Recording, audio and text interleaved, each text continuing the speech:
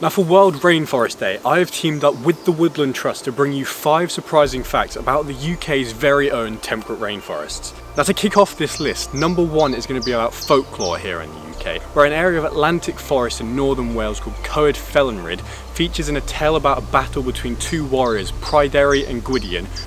Now no areas of temperate rainforest here in the UK are the same, with them differing quite a bit between different areas, with some areas of forest being dominated by a single species, while others are quite mixed in their variety of trees they have.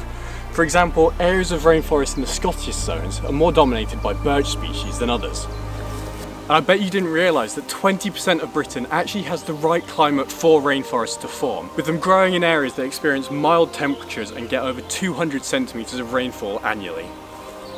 And did you know that our rainforests here in the UK give home to species that are used to more tropical climates, with species such as redstarts and wood warblers coming to our rainforests each spring after spending their winters hiding away in the warmer climates of Western Africa.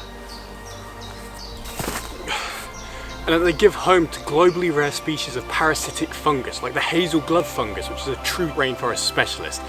Temperate rainforests are one of the most biodiverse habitats that we do have here in the UK. But if you want to learn more about what you can do to save them, or just in general learn more about temperate rainforests in the UK, then I'll leave a link to the Woodland Trust's website down below where you can go have a look.